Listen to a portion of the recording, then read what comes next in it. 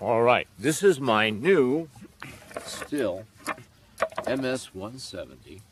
It's a teeny little chainsaw compared to even my Rancher 5500, but it's inexpensive and works pretty well, as I think we're going to see. To adjust the starter, we'll put it all the way down at the bottom at first. Okay, now then once it's done that, we give up one notch. Now it should be in the starting method.